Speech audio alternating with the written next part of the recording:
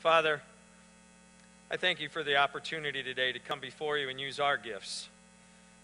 As Pastor Yana was sharing with the band, and then she came up here and shared before that last song, how she felt so proud of her daughter. And as only a parent can know, the challenges and the victories and the defeats going on with each of their children, Lord, that's how I'm pretty confident you see us. So, Lord, I thank you for this opportunity, and I ask that the hearts of the people hearing this be open and their minds be ready to receive and be renewed and be challenged, that the Holy Spirit presence here will comfort and convict us, Father, and that a humble spirit is alive and well, and a servant spirit is alive and well, and a sacrificing spirit is alive and well, Lord, to receive this. I thank you in the mighty name of your Son, Jesus Christ. Amen. So Pastor Candice is going to start out first, and then I'm going to take over. Bless the Lord, O my soul, for your name is great, and you are crowned with majesty and splendor. Hallelujah. That's Psalm chapter 104, verse 1. And as you could feel the atmosphere change in this place during worship, I know you thought you were just coming to church, but really you were coming to the wedding chamber. Come on. Isn't that how it felt in this place? Becoming one flesh with the King and being in that place where we forget about who we are. We forget about our issues. We forget about sin. We forget about things that restrict us and hold us back, but we become one with Him. The importance of understanding His majesty and splendor and how that affects us is key in understanding how we can be and do and fulfill God's plan and purpose for our life. See, you cannot think less of yourself in any respect. You have great worth because He has great worth. See, you are the bride of Christ. See, He is not going to marry less. He is going to marry one that He can raise up and make equal. No man wants to have a less than. A man wants to have an equal partner that will walk alongside him and carry His majesty. Am I right? So our King wants the same thing. So we have to change our thinking, and we have to properly position ourselves as the bride of Christ, that we indeed are the church that He has called together, His one body, to walk in majesty and splendor just as He does. Now that's a difficult concept because we'll look at our mistakes, we'll look at sin, we'll look at things in our life, but the resurrection is evidence that we don't need to be concerned about those things, because when you walk in the majesty and splendor of God, you forget about things that you do that are wrong, and you begin to get swept away in everything that's right. See, that's walking by the Spirit. When you walk by the Spirit of the Lord, you're not going to sin. You're not going to be concerned about what your next move is. Are you doing the right thing? Is guilt and condemnation waiting around the corner? See, that's not what you're thinking about. When you fall in love with somebody, you think about how much you love them all the time and how much you want to be with them. You're not thinking about what kind of mistake are you going to be making. So when we as a church get swept up in the majesty and splendor of God, we become so connected to Him. And this is what He tries to teach us in the scriptures about being one with Him. You're in a divine union with Him. You and Him are one flesh. Your one flesh partner speaks right things to you. He talks kindly to you. He only wants to raise you up. He only wants you to be everything that He has ordained before the foundation of the world for you to be. Your only problem is you, because you don't see yourself the way He sees you. We have to start seeing ourselves as God sees us. When we sing about the majesty and splendor of God, we're singing about the fact that we are majestic and full of splendor just as He is, because we stand right next to Him. We sit on His lap in the heavenly realms. That's who we are. If the church operates like this, we are going to be a powerhouse force on earth. But we have to change our thinking. See, you might have come from a church that told you you were a worm and you were less than and you need to be coming in like this every single Sunday.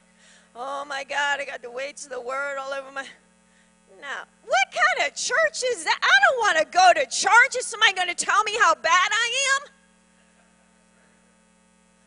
Why don't you tell me who I'm supposed to be? Why don't you tell me who God says I am? Because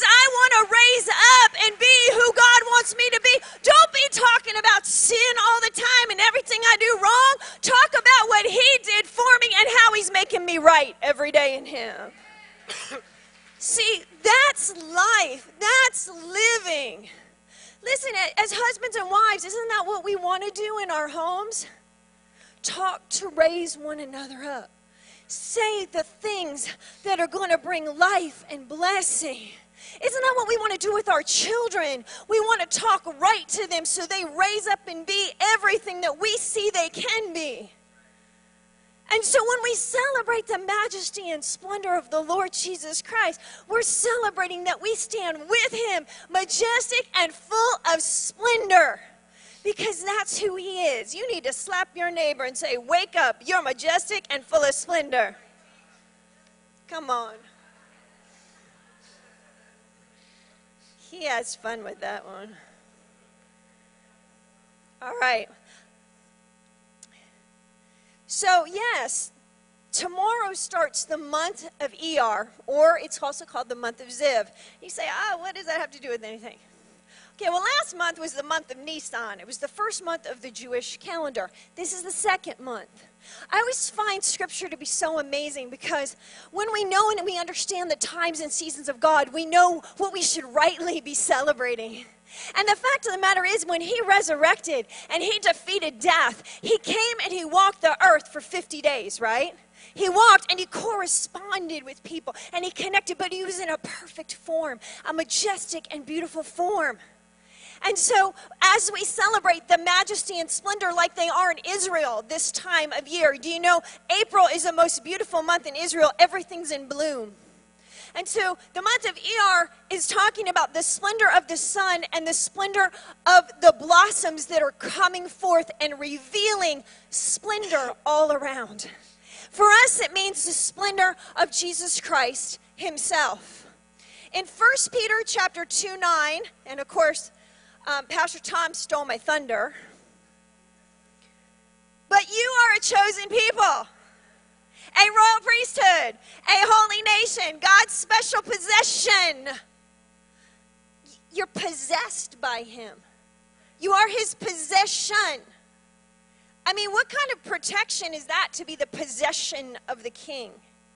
That you may declare the praises of him who called you out of darkness into his wonderful light. That's what the church is to do. Sing the praises of the one that called us out of darkness and positioned us in light. Amen. Once you were not a people, but now you are the people of God. Once you had not received mercy, but now you have received mercy.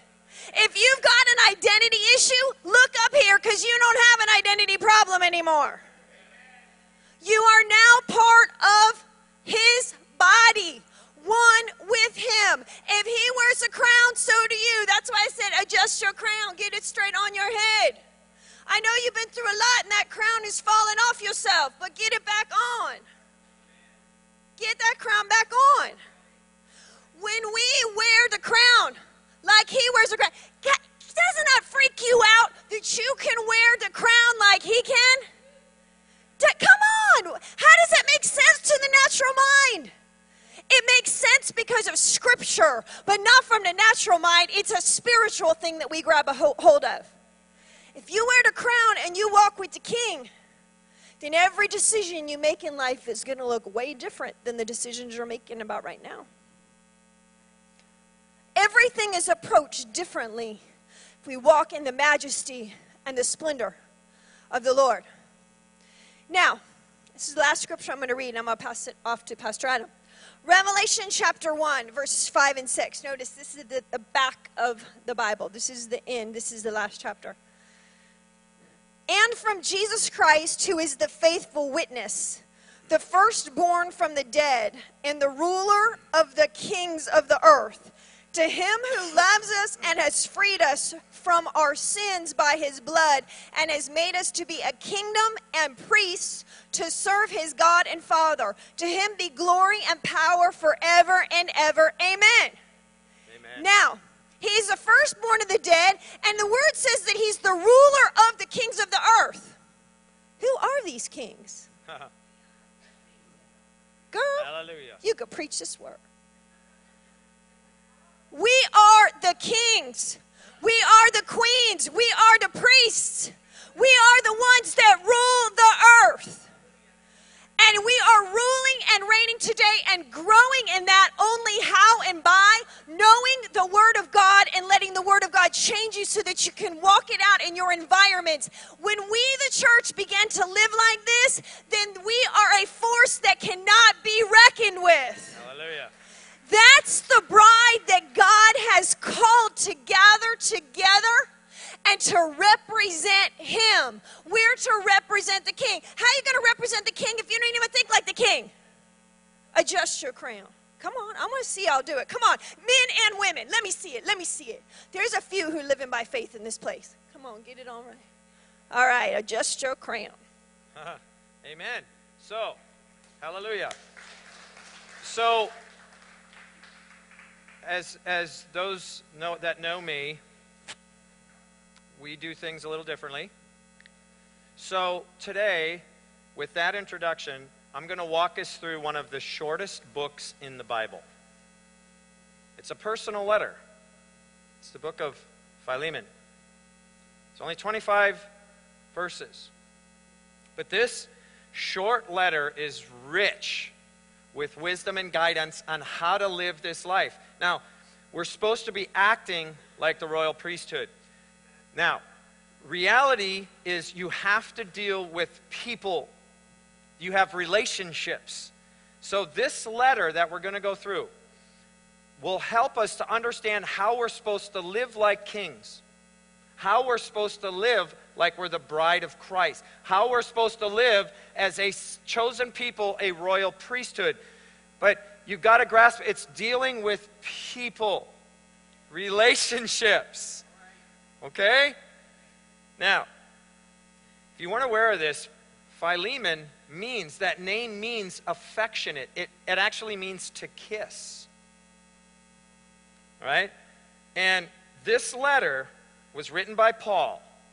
And it was written while Paul was in prison the first time in Rome. He was in prison a few times. This was during his first prison encounter that he writes this letter to Philemon. And if you can think of it in today's terminology, I guess Paul was kind of networking. He is networking, right? He wrote letters, and we're reading these letters, okay? So follow along on the screen, and today I'm going to use the New King James Version for this entire time talking about Philemon, okay? So I'm using the New King James Version. We start off with verse 1.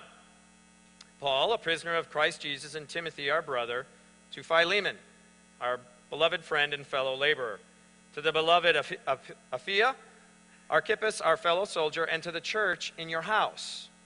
Grace to you and peace from God our Father and Lord Jesus Christ.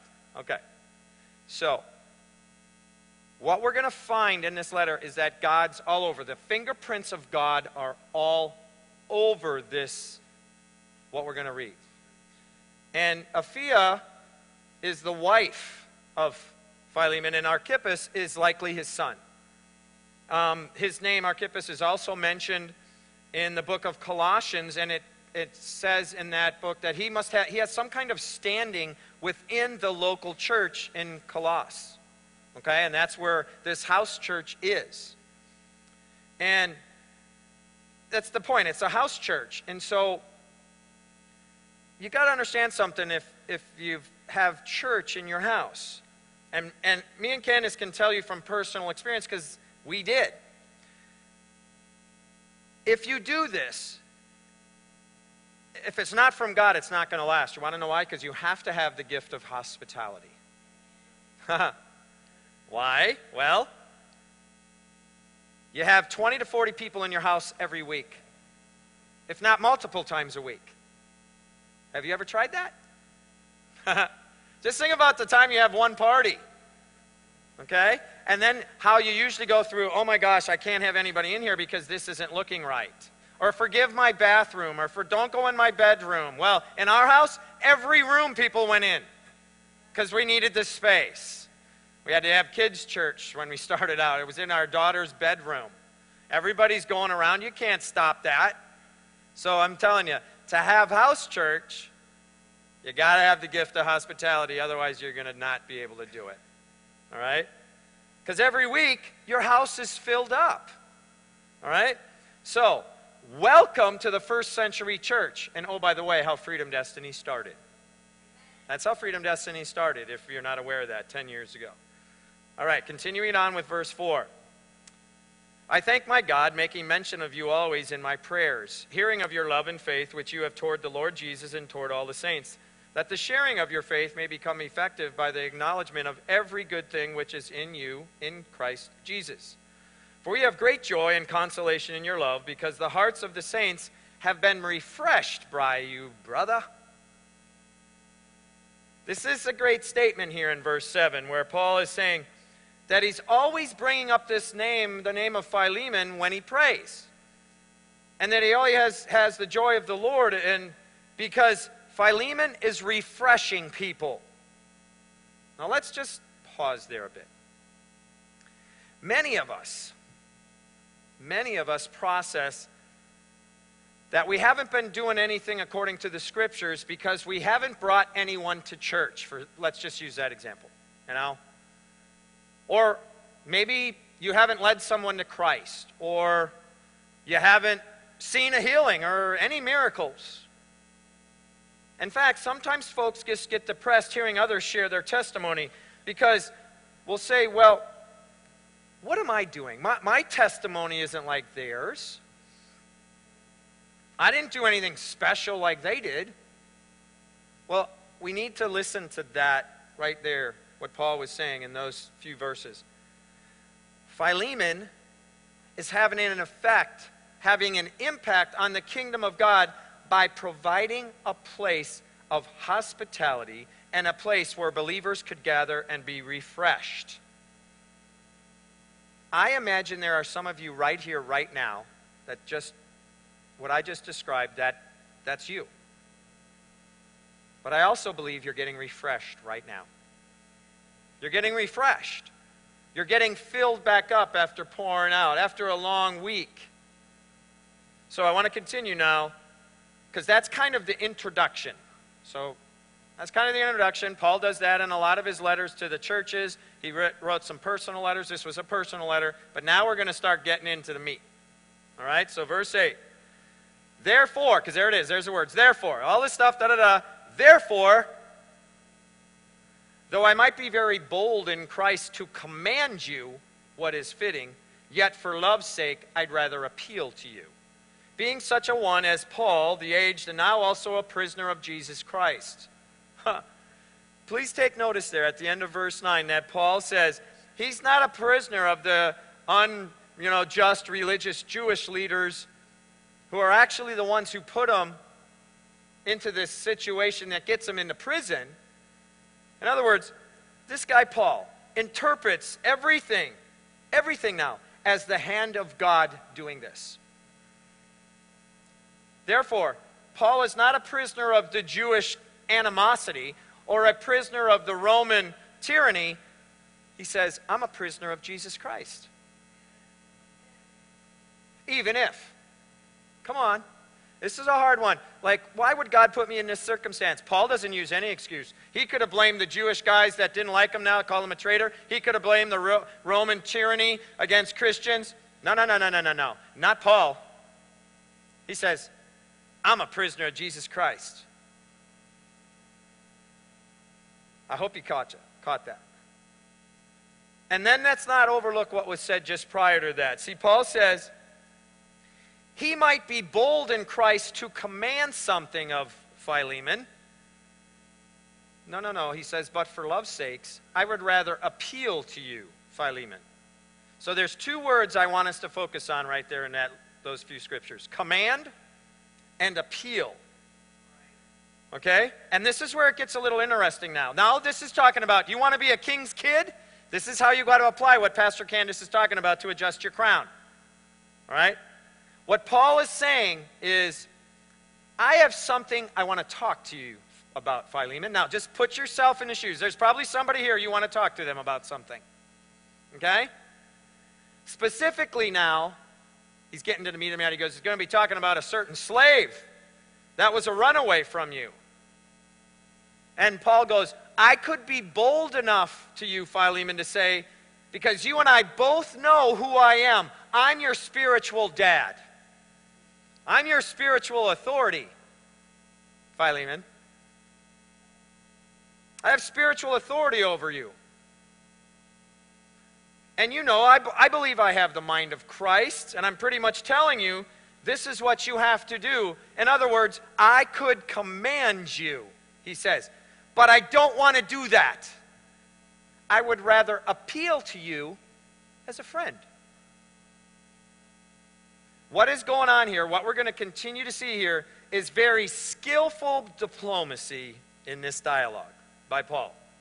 He says, sure, I could command you, but you are such a great guy, Philemon, I'd rather just ask you to do it. So let's continue to watch how this goes on, because this is the whole reason for the letter in this very next verse, verse 10. I appeal to you for my son Onesimus, whom I have begotten while I'm in chains, which means begotten means while he ministered to him. He brought him to the knowledge of the word of the Lord. Okay? Now, we're introduced to Onesimus, and Onesimus is a mess. Okay? He was a slave. He worked for Philemon, and he ran away because he stole something. Okay? And somehow, we're not told in the Word of God, Paul and Onesimus meet. We don't know if it's in prison. We don't know if it's while they're in Rome. But they met. And what happens during this dialogue meeting Paul is Onesimus comes to know the knowledge and receives Jesus Christ as his Lord and Savior. Okay? And then during that dialogue, just think about this in your own personal life. If you've ever done it, remember when you were brought to the Lord? Maybe it was in a church setting, maybe, but it's usually you're dialoguing with somebody. And so, during that dialogue is when Onesimus shares the story of where he's at and what's going on and why he's running. Okay? And he says, I ran from this guy, Philemon, and Colos, and all of a sudden Paul's like, what? Who? I know that guy. I know Philemon. I brought him to the Lord too. Right? I ministered to Philemon, and Paul realizes, this is what's great again. This has got the finger of God on. This isn't by chance. Paul did not miss the opportunity, in other words, folks. He knows who he is. He's wearing his crown. He knows who he is. He's the king's kid, and he ministers to whoever comes in his path. He hears this guy's down and out. He'll listen to his story, and he goes, do you know the Lord? Let me tell you about the one that can heal that wound. That's what's going on here, okay? And so Paul realizes that God led Onesimus to him. So let's get back to the scriptures now. Pick it up with verse 10 again. He goes, I appeal to you, Philemon, for my son Onesimus, whom I have begotten while in chains, who once was unprofitable to you, but now is profitable to you and to me. I'm sending him back. You therefore receive him. That is my own heart. Did you catch that? Paul is sending the slave back. Okay? Paul tactfully here, skillfully, is asking Philemon to accept and forgive his brother in Christ. Now he calls him a brother. See, before he was a slave, don't miss this in this whole dialogue. Before he was a slave, somebody owns a slave. Now he's saying, hey, Philemon, can you treat him as a brother? Because I'm treating him as a brother. I ain't treating him like I own him. He's my brother in Christ. Do you understand? Wherever you're at in your walk with life, if you receive Jesus Christ, your brothers and sisters are right here. Doesn't matter wherever you're at. Doesn't matter if you're the CEO or if you're the lowest of the low. Your brothers in Christ. Your sisters in Christ. So, continuing on in verse 13, Paul goes, whom I wish to keep with me. I wish to keep Onesimus with me, that on your behalf he might minister to me in my chains for the gospel. I mean, to me, this is funny. Because it's like Paul is talking in classic Jewish guilt. If you've ever seen a Jewish comedian, this is what they do. They just make it sound like the world is caving in on them, but they're fine. Okay? So Paul is saying, hey, Philemon, I would prefer that Onesimus stay with me. I'm in a terrible condition, right? But I'm being optimistic. I'm rejoicing while I'm in prison. And I would rather he stay with me, but I don't want to do anything without your permission because he was your employee, so I'm sending him back to you. But then at the end of verse 13, Paul is dropping a hit. He's saying, hey, Philemon, when he returns to you, maybe could you send him back to me? I wanted to keep him here. I'd rather keep him here. I need him here. I could use him here. But I don't want to impose. I'm sending him back to you for reconciliation, for restoration. And see, reconciliation, folks, you have to start fresh. Doesn't matter what the circumstances were before. That's the past. You start fresh. I need to reconcile with my brother Jim. Well, then you better start fresh. That's what he's telling. He's telling him, he's going, hey, Philemon, I'm sending him back. All right? So let me pick it up again in verse 14. But without your consent, I wanted to do nothing, that your good deed might not be by compulsion, as it were, but voluntary.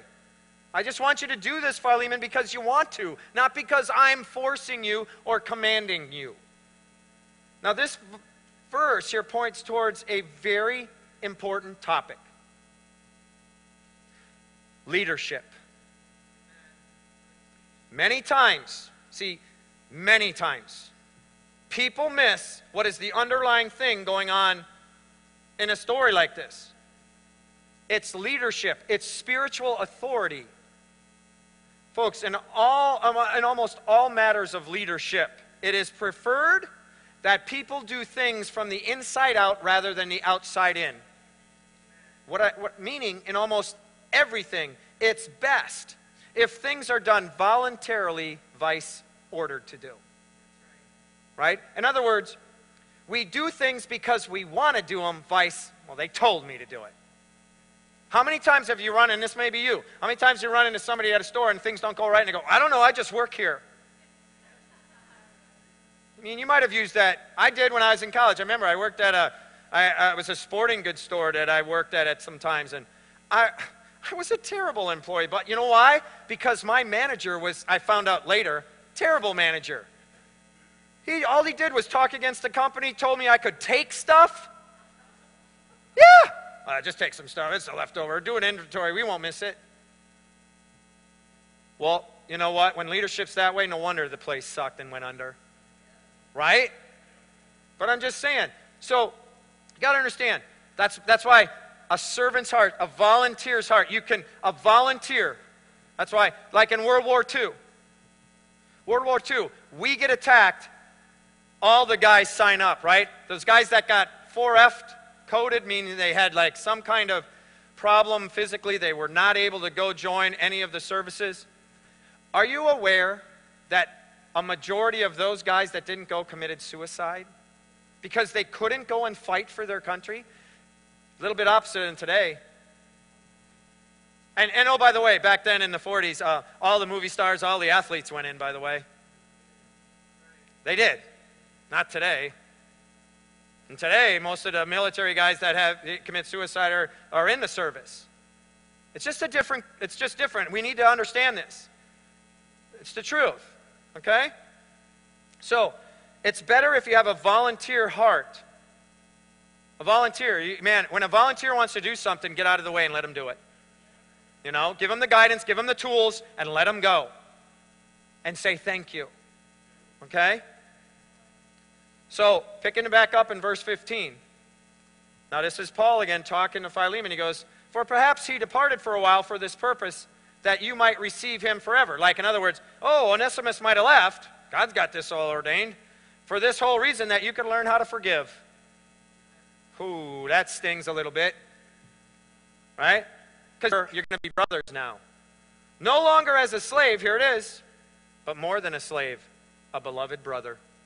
Especially to me, but how much more to you, both in the flesh and in the Lord. See right here, Paul is emphasizing that the Lord has you guys as brothers, Philemon.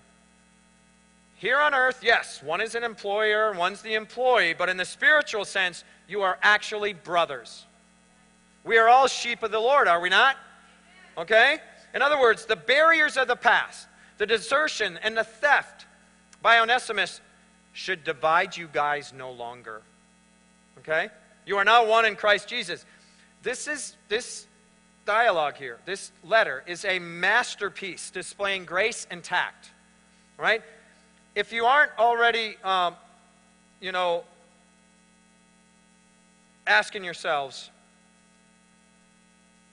you should be asking, what barriers are there in your life?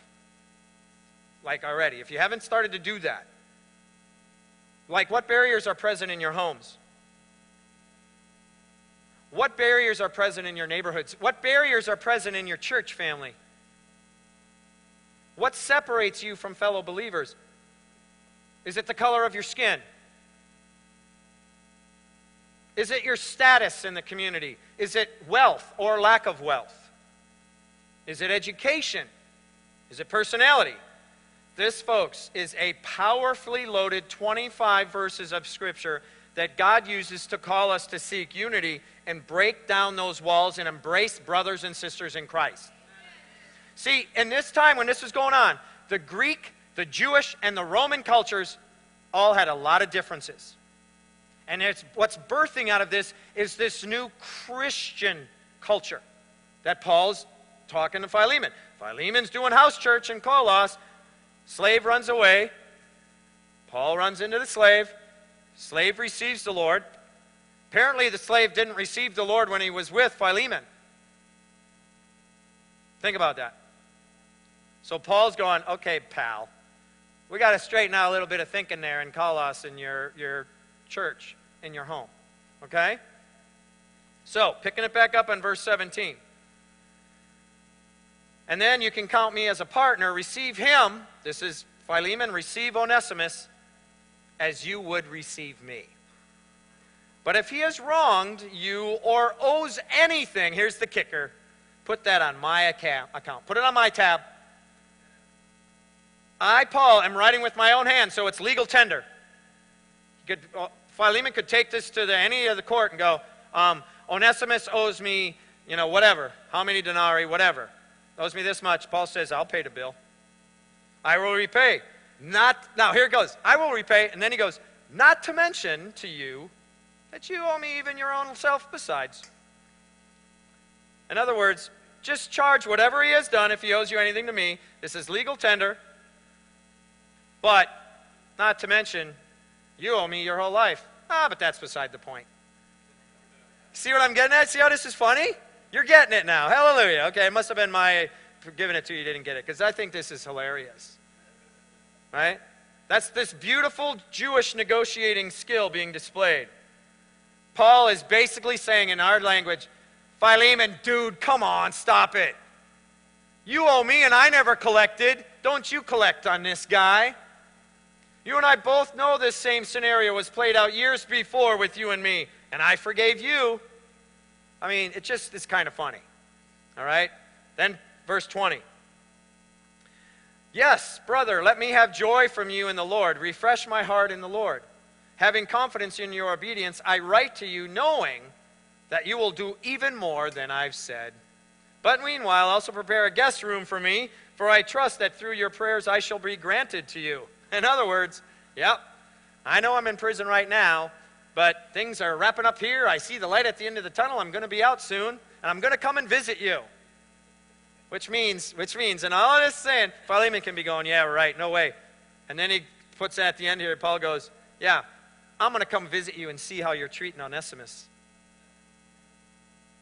Right? That's what's going on. So then Paul wraps up the letter, and verse 23, he says, Epaphras, my fellow prisoner in Christ Jesus, greets you. So there's a little tidbit. Guess what? If you hang around with Paul, if you hang around with people that are really walking in the Lord, you're going to get in prison too. That's the deal. Philemon 24 and 25, ended it up. He goes, as do Mark, Aristarchus, Demas, Luke, my fellow laborers. The grace of our Lord Jesus Christ be with your spirit. Amen. So what he ended up with here, he's got Mark. Now this happened to be John Mark, who we know as Mark, wrote the book of Mark. But Paul and him had a little falling out, if you know your Bible. Early on, Barnabas and Paul were going to go somewhere. Mark was kind of young, apparently. Paul didn't agree with him stopping and not helping at one time, maybe coming up with a lot of excuses. Barnabas, a little more tender, said, come on, you come with me. Paul's going on his way. He's going on his journeys. You come with me. So now, Paul and Mark have reconciled, okay? And then this guy, Demas, who at this point is faithful, serving with Paul, but if you know your Bible again, he leaves them and basically turned from following the Lord because he was too into the world. It says in 2 Timothy 4:10, if you want to do a little research, so all you're going to find on him, but he leaves following the Lord because he loved the world so much. That's no different than today, is it not? Right? And then he ends with Luke. I mean, Luke is faithfully stayed with him and wrote the book of Acts following him, and, wrote the book of Luke. And Luke was the only Gentile. So, that's kind of these guys here. So let me try to, wrap this up, because I think this is very important. Paul receives somebody, this guy Onesimus, who's running away from a relationship. See, you might not have looked at it. He's running away from a relationship. Running away, in other words, from a place he's supposed to be. Now, this one gets it's going to be a little hard for some of you to hear. We just witnessed again this process of spiritual authority within this story of Philemon. And what am I getting at? Quite frequently, people are leaving the relationship God put them in. In other words, many people will leave one church and hop to another church and hop to another church and so on and so forth. And unfortunately, most pastors act as though they're in competition with each other. And when somebody talks to them about, the other church, they might listen and assimilate all these stories into something, but they don't really do anything to the person telling them about that. Well, if you know me, if some of you have had this happen from me, you're going to nod your head and go, yeah, he did that to me. If I hear folks talk like this, if you tell it to somebody else and I hear it through them, I don't go after you. But if you tell it to me, this is what I'm going to tell you. I'm going to instruct you to go back and talk to that shepherd. Tell that pastor whatever's on your heart. And if you want to leave, you tell him you're leaving. But you need to receive his blessing. If he doesn't give his blessing, that's on him. But you need to do that. And I've had people, when I tell them that, they don't like that. And then I don't see them. Because I believe that this is so critical. Now, the band can make their way back up here. See, what I believe I'm doing by doing that is I am sowing something into the spirit realm that is honoring the kingdom of God. What that really means is in the natural is I didn't want to receive anyone into this ministry that was running from someplace that God had them unless there was a blessing in them coming. Now, does that make sense? See, the Bible talks about this in the 10 Commandments. Thou shalt not covet thy neighbor's servant or spouse. Apply that to all the churches around here with people hopping around. Do you understand what I'm saying? See, covetousness is the desire to have something that is so strong you are willing to violate the principle of God in order to have it. Think about this. What do you think, if somebody does that's come that way, that hasn't God, what do you think that pastor or leader at a different place thinks about me if that person told them that I said to do that? You know what that is? It's like asking for a handshake in the spiritual sense of cooperating for the kingdom of God, because it's much bigger than that church. It's much bigger than that pastor. See, I can honestly tell you, this year, I am working diligently on tearing down strongholds in this area between shepherds, between pastors here. All right? It's hard, but we're on a journey, and I'm making progress. I am. So this story about Philemon is a powerful teaching about the spiritual authority trying to reconcile people with each other. Not to compete and take and covet, which doesn't build up the kingdom of God. The story of Philemon is that Paul is encouraging him to receive back Onesimus with the right attitude about someone who has wronged him. But now, Philemon, let repentance, let forgiveness, let restoration take its rightful place, and then treat him as a brother. And this was all done while Paul was in prison, so that he's being fruitful in every good work, multiplying the kingdom of God through constraints of his current situation. So I say that because there are some of us who are using an excuse of, I can't do that right now because I'm constrained. I can't do that because I have no resources. I can't do that because I don't have the time. And I think we need to repent of that, because we can do that. We can humble ourselves and forgive.